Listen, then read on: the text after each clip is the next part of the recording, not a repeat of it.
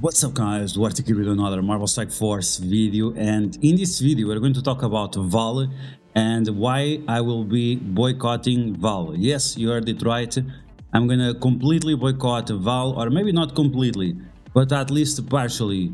I'm gonna get his character, but I'm not going to take it beyond the level 1 because I don't like what this character represents, and I understand when people are trying to send me a message, but they are doing it through subliminal methods.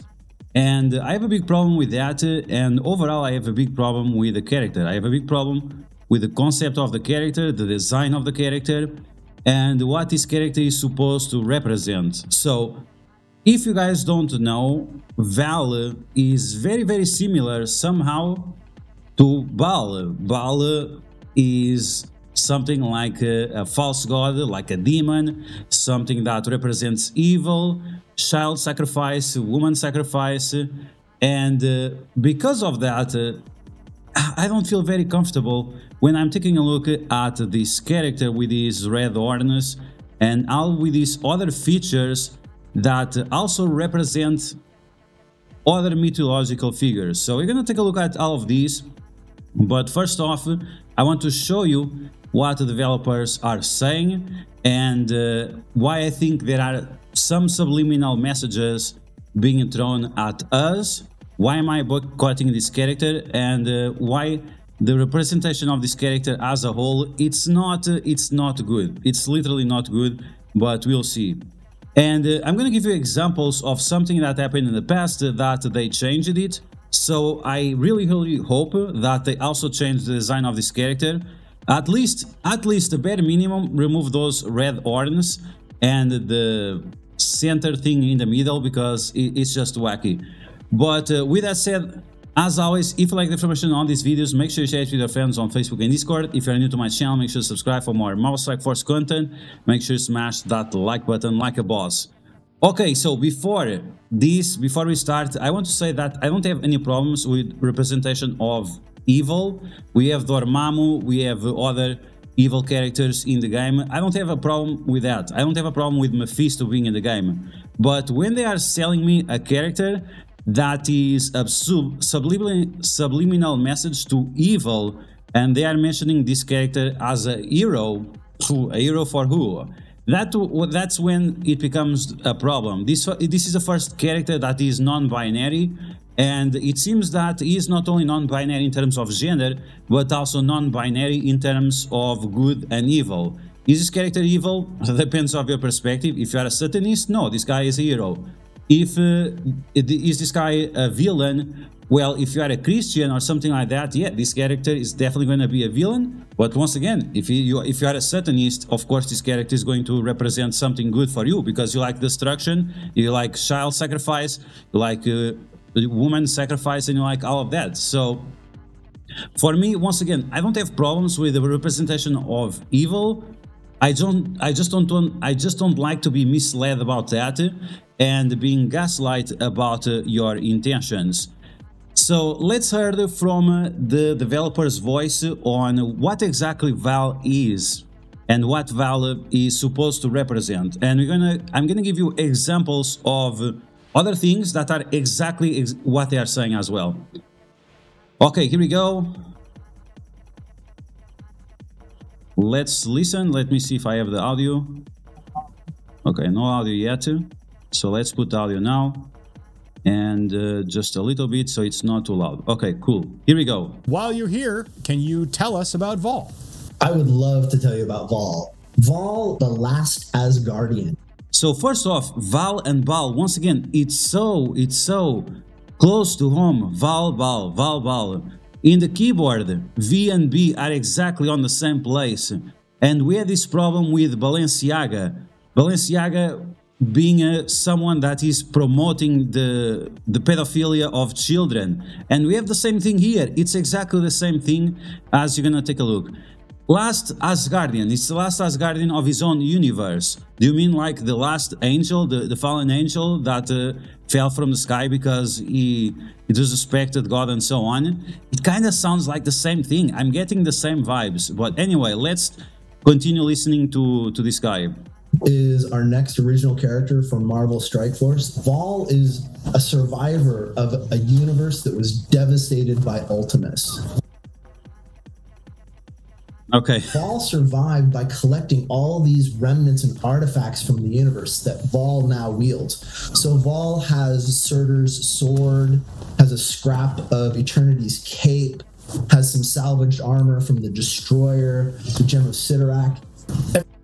So this guy, Vahl, he has, from the 4 or 5 items that this guy mentioned, 3 or 4 of them are related to evil. 3 of them are related to evil. And once again, we have this character that is the last survivor from his universe. You know what this reminds me? This reminds me exactly of the plot of Diablo 3. Diablo 3, we had the prime evil, the one that killed all the other evils, and then he masqueraded himself as a female to bypass the Nephilim and the other people that are fighting evil. So once again, we have someone on Diablo 3 plot that is also someone that is somewhat non-binary, someone that collected the essence of other prime evils and made itself the last of the prime evils. I mean, this is so close to home. And look at these horns. What's up with these horns? Holy shit, remove these horns. It doesn't make any fucking sense in terms of the character design. You put all these things together, it's ugly, it's disgusting. Just the way the character looks disgusting. It doesn't make sense, it looks gross, it's visually, it hurts my eyes just to look at these. And the horns, what's up with these horns? Where are the horns at? Are the horns in the helmet? Doesn't make any sense. Are the horns inside of his own head? Well, that's already a representation of evil. So once again, what the hell is going on with this character? Let's continue listening to the developers. Everyone's perception of Vahl is a little different. Some people see Vahl's appearance as more masculine. Some people see Vahl's appearance as more feminine. And some people see Vahl's appearance more non-binary. Okay, so I don't know what is this supposed to be. As a European from a Roman language, from Portugal, Spain, France, Italy, Romania, other parts of Europe as well, when you say Vahl, Vahl is definitely a female character. And some other content creator, Porkypad, he also mentioned yesterday that his wife also names Vahl. Maybe it's Valerie or something like that. So it's clearly a feminine character, and there is no problem with that. Now, when you are saying that the perception of the character changes based on who is taking a look at it, I'm going to show you some representation of something similar to that. So right here we have a representation of Baal, but then the name of Baal changed to Beelzebub. And you can see once again we have the female features, we have the male features as well. So depending on how you are taking a look at it, you can see it also as more female or more masculine.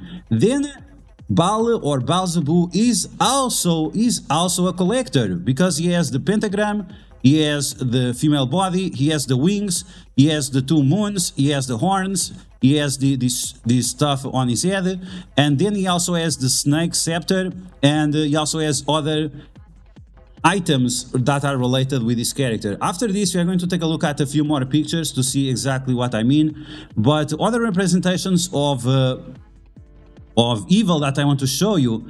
This guy from the Powerpuff Girls is somewhat feminine as well, is somewhat masculine as well. It depends on who is taking a look at the character. So once again, you are telling me that this is not a representation of evil?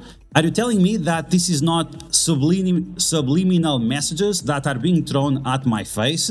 Is this a hero? This is a hero for who? If this guy or girl is non-binary, it's not in terms of gender, it's in terms of ideology, because once again, a hero for who? For Satanists? Yeah, absolutely, because for Christians, Muslims, Jewish people, this is not a representation of a hero, it's exactly the opposite. Now, other thing that I want to show in terms of Vahl, let's take a look at something that it's based, so we already talked about Diablo 3, right? Diablo 3, we added a evil that consumed all the other evils and become the prime evil. Now let's take a look at Vahl once again, and let's take a look at the chest feature. So you can see these characters right here. This is something from Dragon Ball.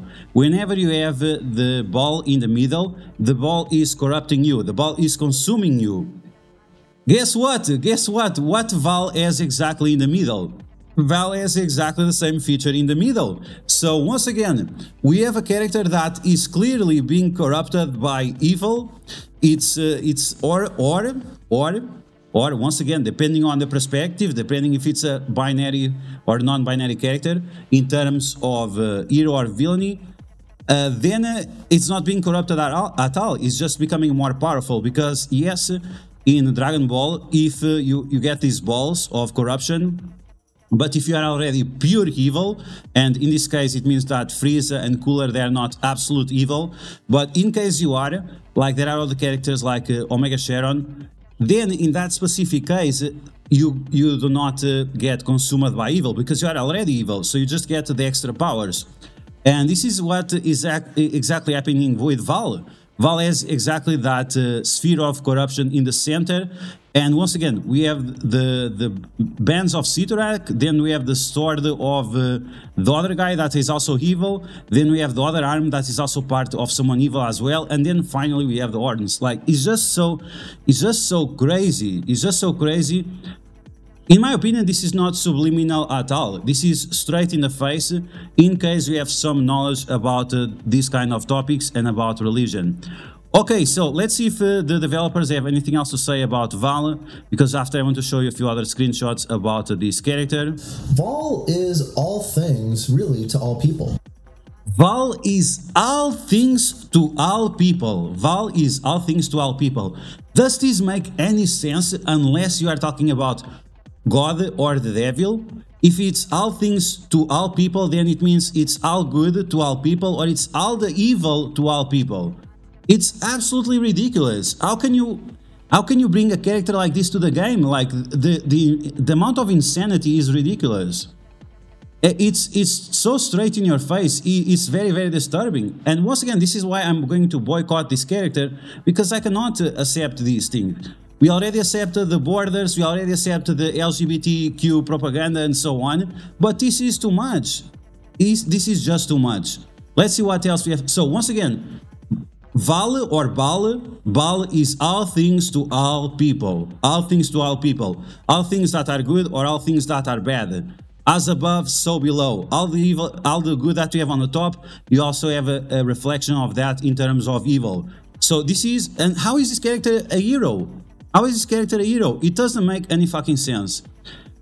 Once again, this is based on perception, because we have hero Asgardians or we have villain Asgardians here. The Bifrost team is composed by mostly villain Asgardians. The kings of the mischief. We have Loki, we have Sylvie, we have teenage Loki. And we have all this nonsense in the game. So once again, this is a hero. This is a hero for villainous people. This is a hero for villain people, not for normal people that are looking for the good of others. Only for the people that are looking for mischief. Let's see if the developers have anything else to say on this topic. Vahl is one of the last things they did was befriend a fledgling spark of the Phoenix Force. So they have like a little phoenix that is their traveling companion that helped them get out of their dead universe and come to the multiverse and Nexus Earth to help protect other universes from the same annihilation. Okay, so is Phoenix really a friend of this character? Once again, Phoenix is sort of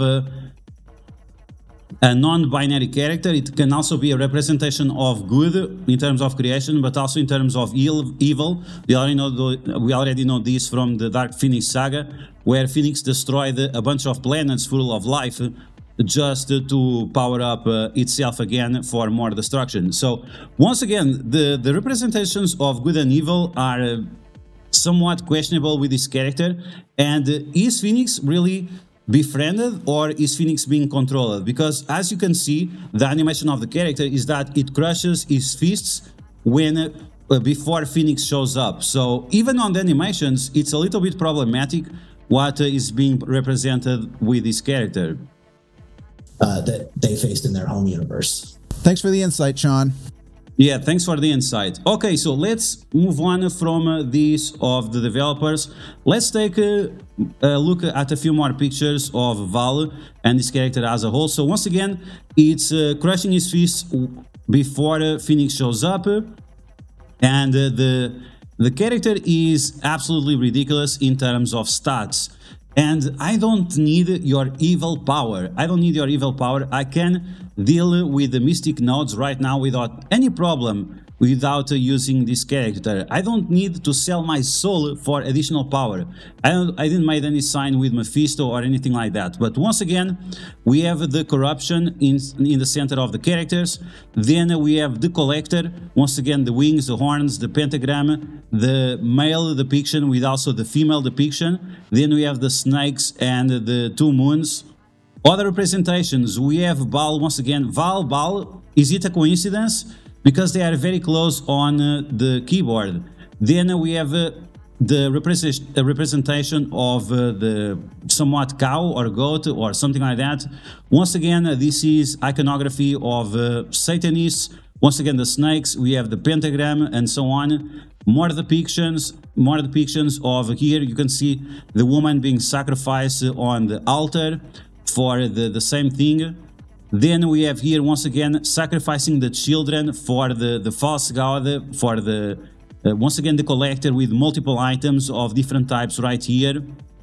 And yeah, I think it's pretty obvious. It's not subliminal at all. Even on SpongeBob, we have the same scenario. We have the strange horns. We have the weird tail that does not match with the body. We have the strange feet as well with just one finger, like the goat would be if it was a fish, and the whole representation of the characters. Once again, same thing. You can see all the evil signs and so on. And who is this a hero for? Once again, Vahl, female, but could also be seen as a fat male or something like that. And even Vahl in the game, on the male representation, he kind of looks like more fat than the other characters. Once again, female depiction, but it also could be male depiction as well. It has the features of both. Then we have this one, once again, the collector. We have these different representations. I think this one, I'm not sure if it's Egyptian or Indian or something like that, but this one is a little bit different from the others, even that it has similar features. Once again, this one is in America. I think this one is a very well-known representation. Once again, the different items. We have the horns, the wings, the snakes and the scepter and so on. More representations of that. Once again, the child sacrifice together with the flames and so on. Like, come on, Scopely, what are you doing? Is this really what you are pushing once again? I think we could move on from this, no? Is this the peak creativity for Scopely? If it is, it's quite sad. We had amazing characters. We had amazing good-looking characters like Deadpool, like Kestrel. I think those were pretty cool. Spider-Weaver was a little bit already weird in terms of depiction, but it was not a big deal. Now, this Vahl is just beyond. It's just beyond, and once again, this is why I'm going to boycott this character. Once again, same representations, female features, male features, and so on. Then we have a South Park version as well, and this was what they showed to us. So look at Deadpool. Once again, I don't have any problems with the representation of evil, the representation of death. Just don't tell me it's a hero. Like, if you think a representation of death is a hero, it's a little bit weird. In this case, we have Deadpool together with death as a part of life, and not death as a part of a sacrifice, because that's the difference. Sacrifice is a sin, suicide is a sin, but normal death is just natural. Spider-Weaver, once again, not the best character design compared to Kestrel or to Deadpool, but much better, much better than Vahl. And look at the stats of Vahl. The stats of Vahl are ridiculous. This is completely ridiculous. Over 2 million HP. Over 2 million HP. This is not a legendary character. This is not a legendary character. Over 2 million HP, then 140,000 damage, and this is not even at 7 red stars. This is only at 4 red stars. So we are taking a look at a character close to 3 million HP. It's not a legendary character. Why is this character so powerful? Because you want to represent something really, really powerful, right? Yeah, absolutely. Once again, another depiction of Vahl. We have Vahl in-game. Once again, this is the non-binary version. The male version is more fat. The female version has a skirt, and that's pretty much it. So you can see that here is it has a little bit more volume on the belly, and this one not as much. So what I really would like to see is the same that they did with Silver Samurai. So Silver Samurai in game, when Silver Samurai first came up to the game, it had the Imperial flag that some people consider problematic, and based on that they removed the Imperial flag, which for me it is not a big deal, but if you are from Japanese origin, I can see the problems with that. So what I would like to see from European the descendant, I would like to see like those, at least those horns removed, and the center of corruption, the heart, corrupted heart or something like that, I would also like to see that removed. Even that, once again, Vahl as a character is ridiculous. So once again, how is this character so powerful that it has the bands of Sidorak, it has the armor of the Destroyer, he has all these features. How did it become so powerful, and why is it so borderline evil? Is it binary in terms of gender, or is it binary in terms of being good and evil? I will leave that to you to tell me in the comments below. Do you think that this is a good character coming to Marvel Strike Force? Do you agree with my perspectives of this character? Are you also going to boycott this? I'm definitely going to boycott this character. I'm going to keep it on level 1 until they change the way the character looks, because once again, I don't need this character for the mystic raids, and that's fine, that's it. I can wait for whatever comes next, or I can just skip the mystic nodes entirely, because other person can do that, unless everyone boycotts this character, and then they have to clearly change the way it looks. But once again, I will let you guys know in the I will let you guys comment in the comments below what you think about this character, and that's all for now. So I hope you guys enjoyed this video. If you did, make sure you smash that like button, and if you found the video helpful, make sure you share it with your friends on Facebook and Discord. If you're new to my channel, make sure to subscribe for more Marvel Strike Force content, and I will catch you guys later.